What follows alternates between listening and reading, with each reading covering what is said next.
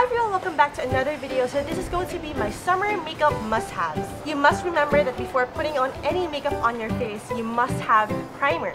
So primers make your makeup last all day long, and they remove oil and shine all throughout the day, and they even make your skin smooth enough to make makeup application much easier. Here I have two primers that I have been loving for the past few months. And this first one is from Holika. It is the Pore Stem Cover Balm. Well, this one is from Makeup Academy, and it is the Undress Your Skin Flawless Skin Primer. I swear by these two primers because they really do make my makeup last all day long, especially given the weather here in the Philippines. If you're gonna use a foundation for the day, you want to make sure that your foundation is long-lasting. So I have here the Essence Stay All Day 16-hour long-lasting makeup, and I am in the shade of number 10 soft beige, and I have been using this for quite some time now and I love it. Just one layer of this foundation would give you the most awesome coverage, and it won't easily melt off your face, especially if you have primer, and this really is long-lasting. If you want to stay away from foundation and all that heavy stuff on the face, you might want to try out Eliana Minerals Mineral Powder Foundation. This is a loose mineral foundation which is super light on the face, yet it gives awesome coverage. I am in the shade of Hazelnut Latte, and this is what I use especially when I am in a rush or I just don't want too much stuff on my face. I tend to sweat a lot, especially on a hot summer day, and what I use for retouching is the Rivecowe Skin Volume 2-Week Cake. This comes with a powder puff, which looks something like this, and what I do is just press it on my face. It doesn't cake up on the face, which is really amazing, and it keeps my skin mattified all throughout the day. If you are into loose powders, you might want to try out the Mary Kay Translucent Loose Powder.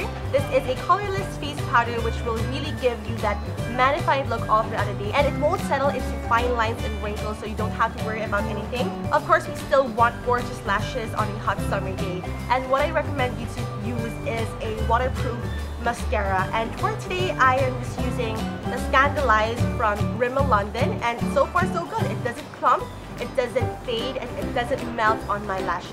If you're just like me and you still want to rock that cat eye look on a summer day, you might want to try out the K Palette One Day Tattoo Re-Lasting Eyeliner. So this claims to last up to 24 hours, and it is what I have on my eyes right now. It is superb. It is amazing. I just love how pigmented it is and how it just sticks on my lids all throughout the day without fading, without smudging or anything like that. If you are a pencil junkie, you might want to try out an eye pencil which will not smudge at all and will stay on in place intact all throughout the day. I have here the Eye of Horus eye pencils, and I have two shades. This one is called Charcoal Obsidian, which is a classic black color, while this one is called Emerald Tabula, which is a green color, and it gives you just the right amount of pop of color onto your face. Last but not the least, I have a non-makeup product, and this is the Nivea Creme, and this is amazing. I love this product so much because I suffered from cracked heels just a few days back, and what I did was put this product on my cracked heels for about 2 days or just overnight, and it healed completely.